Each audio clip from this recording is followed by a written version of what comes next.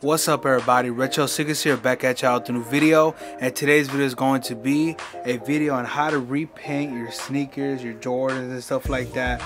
Usually they tend to crack from the midsoles, as you can see. Here's a better up close look of the cracking on the midsole. As you can see, the paint cracked. You know, paint cracks when you wear it because you know, you bend the shoe, you put pressure on the shoe and a lot of weight on the shoe, and eventually the paint starts to crack.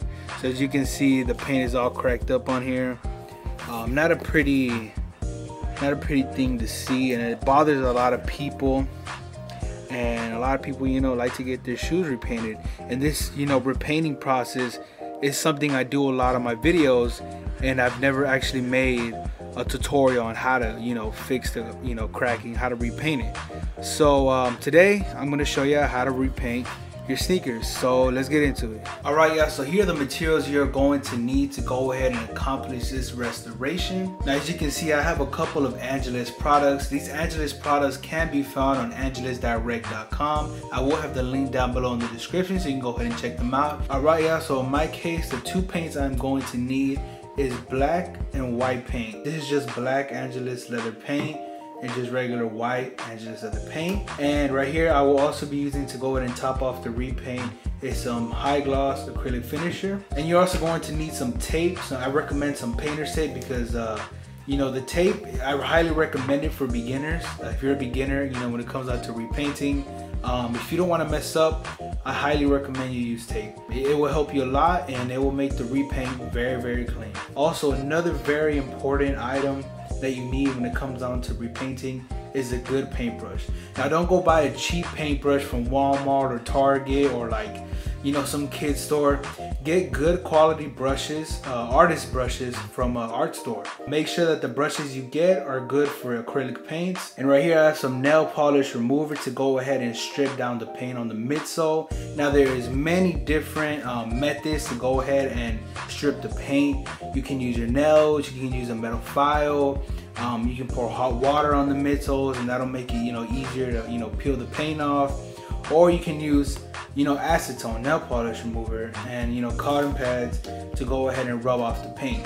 Now, this method, you know, I'm only showing it because it's one of the methods you can use. But if you're a beginner, I highly do not recommend this method, because if you rub too hard, you can actually mess up the midsole, and then the repaint won't look as clean, and, you know, it could run you into some problems. So the best method I recommend for a beginner is to just go ahead and use your nails. That's why, you know, my nails are long, because I grew them out just for this video. No, I'm just kidding, but I just been too lazy. Alright, yeah, so the first step we're going to do is going ahead and stripping off the paint. Now, prepping the midsoles is one of the most important parts of a repaint, because if you prep the midsoles right, you will have a very smooth, clean, perfect repaint. You know, this is a very simple method. I'm going to go ahead and do it with my nails because, you know, I'm not a beginner when it comes down to repaints, but like I said, I highly recommend you do it. Like with certain midsoles, I don't use my nails.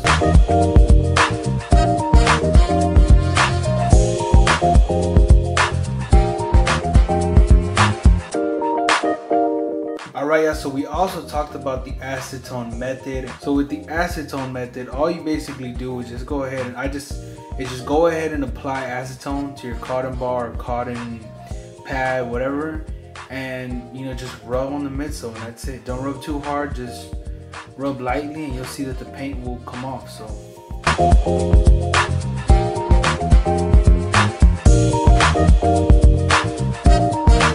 as you can see, I started stripping off the paint with the acetone method real easily.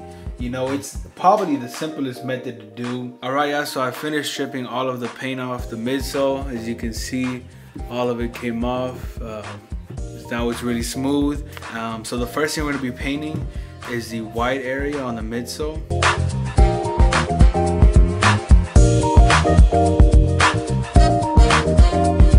Alright, yeah, so also I'm going to be taping off the sole, so, you know, I don't get any paint on there. If you get paint on the sole, all you have to do is just get some acetone and a Q-tip and just rub it off real easily.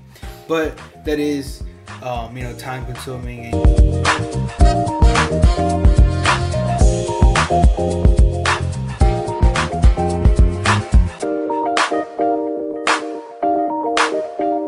Alright, yeah, so I finished painting up the white on the midsole.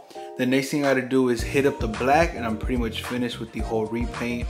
I did let some paint get into the air bubble just to demonstrate to y'all that you know, if you get paint on the air bubble or on the outsole, which I did allow some paint to get here on the outsole, you can easily rub it off by using your nails or by just, you know, rubbing it with some acetone and a Q-tip, and it'll easily come off.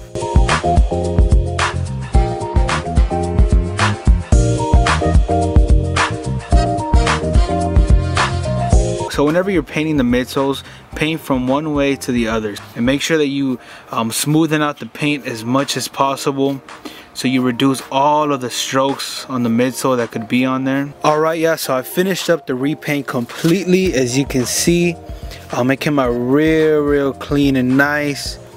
Y'all can see how fresh that repaint is, y'all. You know, getting really good repaints takes time and practice, you know, because most likely if it's your first time repainting a shoe, you're not going to do a great job. You know, the more and more you practice, you know, the better and better you get. Because when I first started repaints, you know, I wasn't that great, but you know, it took time and practice, you know, to get to a point where your repaints are very smooth and perfect. You learn along the way, you learn new techniques and stuff like that. But I'm still not done with this whole repaint. I'm just gonna go ahead and throw on a high gloss acrylic finisher just to top off the whole repaint and, you know, give it that glossy look. And that's about it, y'all. So thanks for watching this episode of Retro Snickers. Make sure to subscribe to my weekly sneaker videos. Make sure to like this video and leave a comment down below. And also go ahead and follow me on my Instagram, where I post a bunch of dope sneaker pics. My Instagram is @JoseReminisce. I also announce when videos are coming out and stuff like that. I got a lot more dope content coming out, so make sure to subscribe to my weekly sneaker videos. And thanks for watching.